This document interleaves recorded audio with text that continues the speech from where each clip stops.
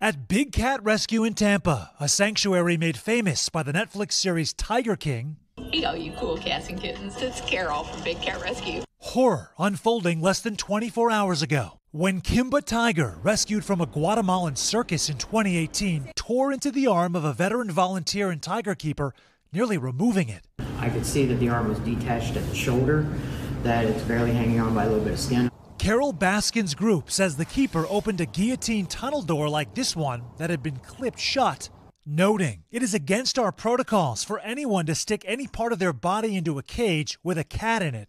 It is that kind of instant misjudgment that could cost you guys a limb or a life. And I want you all to stay safe out there because these cats are dangerous.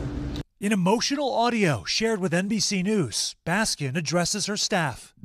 The reason you guys are here and doing this hard work every day is because of those breeders and dealers that are pumping their cats out into the public and abusing them. Millions saw the results of a tiger attack play out on the wildly popular series when a worker lost a hand at the park owned by Baskin's nemesis, Joe Exotic.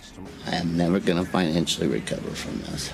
That series made Baskin a household name. That's Carole Baskin down at Big Cat Rescue. It was all part of Carole Baskin's plan with Peter, the Carole Baskin. Carole Baskin is so influential. And a pop icon for the pandemic with a stint on Dancing with the Stars quickly following the release. But it also helps spotlight predatory practices like breeding cats for commercial profit, inspiring congressional action. The fact of the matter is, Tiger King helped us immeasurably. Overnight, a bill overwhelmingly passed by the House calls for banning private ownership of big cats and ending so-called cub petting. These big cats are being bred for exploitation. It's an entirely different story than the accredited zoos and sanctuaries. Sanctuaries like Big Cat Rescue that for a day demonstrated there is no entirely safe space to care for cats at the top of the animal kingdom.